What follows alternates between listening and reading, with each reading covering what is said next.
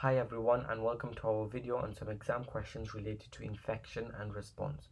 Our first exam question states, microorganisms can cause disease. Draw one line from each disease to the correct description. So the first one is HIV. So HIV is caused by a virus and it can increase the chance of infection such as pneumonia. Now malaria is caused by a protist, and remember it's transferred by a vector, which is a mosquito. Now malaria, the most obvious one there, part of the life cycle includes an insect. And then finally, salmonella is caused by bacteria and it can be spread by not washing your hands thoroughly. Okay, and that would be worth 3 marks. Okay, next question.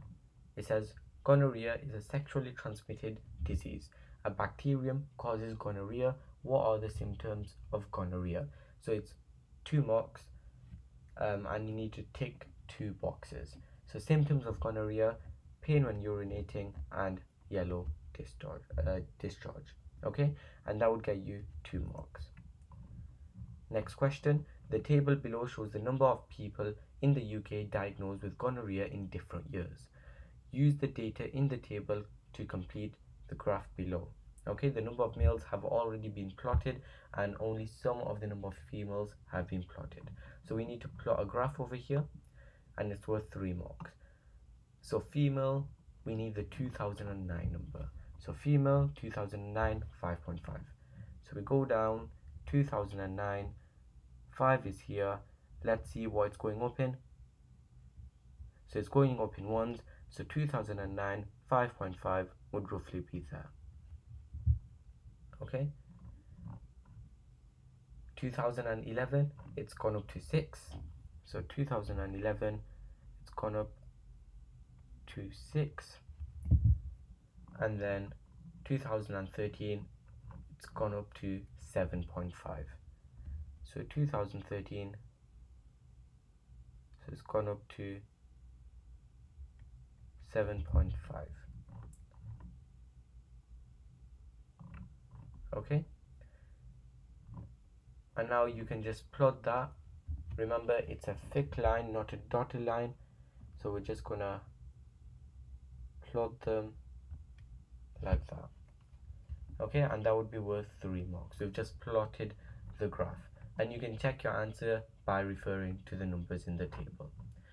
Now it says describe the pattern in the number of males and females with gonorrhea from 2005 to 2013 and use the data in the graph. Okay, so what can you see in the graph? As you can see that males there's always a high number of males with gonorrhea than females. Okay, so the number of males with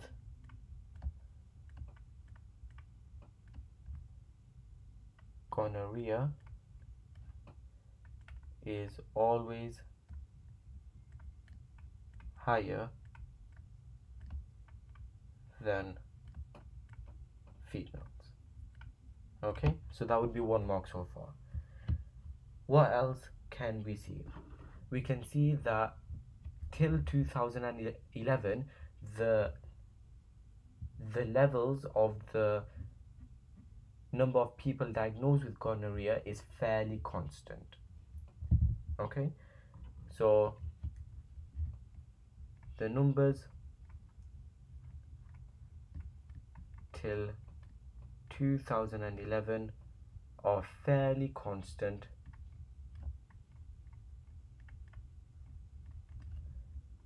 for both males and females. Okay, now we need to say another point as well. As you can see, the number of males is rising faster than the number of females with gonorrhea. So the number of males with gonorrhea is rising faster.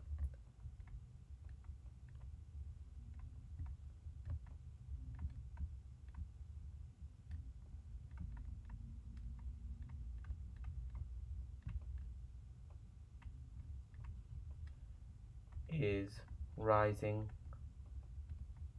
faster. Okay, and that would now get you 3 marks.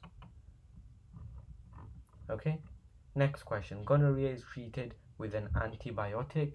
HIV is another sexually transmitted disease. Explain why prescribing an antibiotic will not cure HIV. And the reason for this is because HIV is a virus. So HIV is a virus. And because it's a virus, it won't kill the antibiotics, because antibiotics are only effective against bacteria. So antibiotics are only effective against bacteria. Okay, and that would get you 2 marks because you've mentioned 2 points. You could have also said that antibiotics will not kill viruses because viruses live inside cells. Okay, next question. Tobacco mosaic virus (TMV) is a disease affecting plants. The diagram below shows a leaf infected with TMV. All tools should be washed in disinfectant after using them on plants infected with TMV. Suggest why. Okay, so why do they have to be washed before they're used on other plants?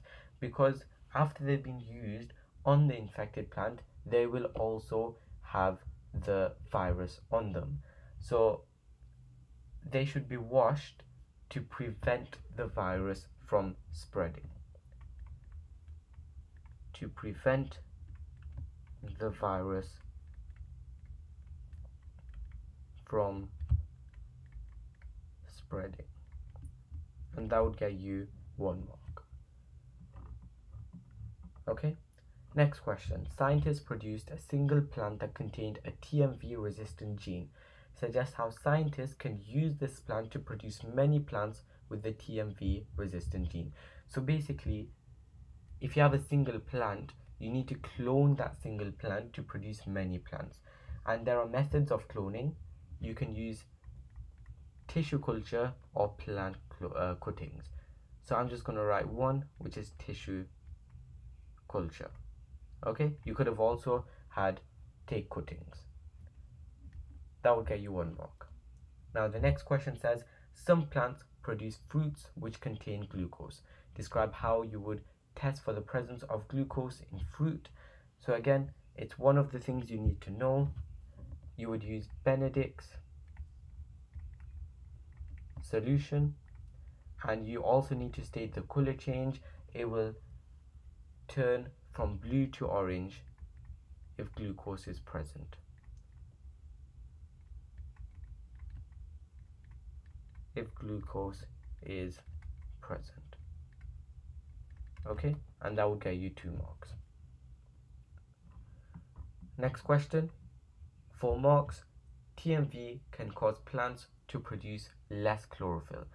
This causes leaf discoloration. Explain why plants with TMV have stunted growth. So if less chlorophyll is being produced, that means less photosynthesis will happen. So less chlorophyll will result in less photosynthesis. Okay, it will result in less photosynthesis, and therefore less glucose will be made. Because remember, photosynthesis produces oxygen and glucose. If there is less photosynthesis happening, less glucose will be produced. Okay, so less glucose will be produced, and this means that less energy will be released for growth. So less energy will be released for growth of the plant. Okay, and if less glucose is being produced, that means less amino acids will be produced. So this will reduce the number of proteins and amino acids produced. Okay, again, that will result in stunted growth. Okay, and that would get you 4 marks. And that is it for this video. Thanks for watching. I hope you liked it, and one last thing, please subscribe, hit the like button and the notification bell.